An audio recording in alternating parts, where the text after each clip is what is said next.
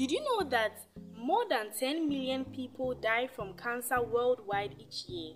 Cancer is the second leading cause of death in the world, and 70% of cancer deaths occur in low to middle income countries. According to the Global Cancer Statistics (GlobalCan), in 2020 alone, 15,000 people died from cancer in Ghana, and GlobalCan estimates that 16,600 cancer cases occur in Ghana every year. My name is Sarah Isinam Gaba, and I'm here to give you a brief overview of cancer and how it can be treated with biotechnology. What is cancer? Cancer is a disease in which some of the body cells grow and divide abnormally and uncontrollably and spread to other parts of the body and destroys the body's tissues. Some common types of cancer are breast cancer, kidney cancer, lung cancer, colon cancer, and prostate cancer, just to mention a few. Why do people get cancers? The main reasons why people get cancers are genetics and certain environmental and behavioral triggers. Now let's talk about biotechnology and its application in the treatment of cancer.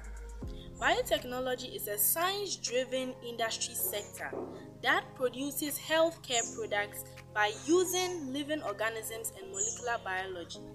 Now, a research institute in Israel discovered a brilliant way of treating cancer by isolating the correct cells from blood samples of cancer patients and then injecting back their T cells straight into the tumor and killing the cancer cells.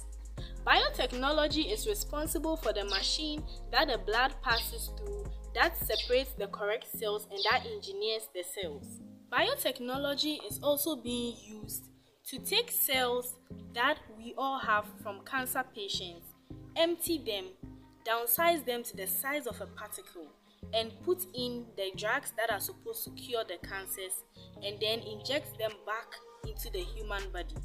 And then what these cells do is that they travel to the site of the tumors, because the tumors even attract them, because the tumors think they are going to help them evade immune response. So when these cells are attracted to the tumors, they hook onto the tumors, and because they are containing the drugs that are supposed to kill the tumors, the drugs are able to have their effect.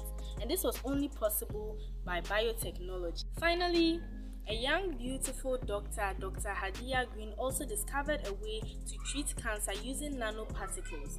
What she did was that she developed a nanoparticle which is harmless, but once you shine a laser light on it, it begins to vibrate very fast and generate a lot of heat and kills whatever is near it.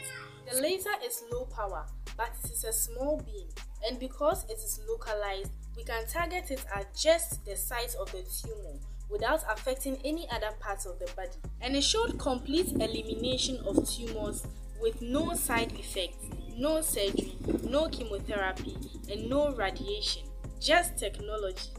Therefore, I am calling upon the government of Ghana to invest 0.5% of its GDP into biotechnological research in order to improve the quality of life of its citizens. Don't forget to like this video, leave a comment in the comment section, and subscribe to my channel for more videos.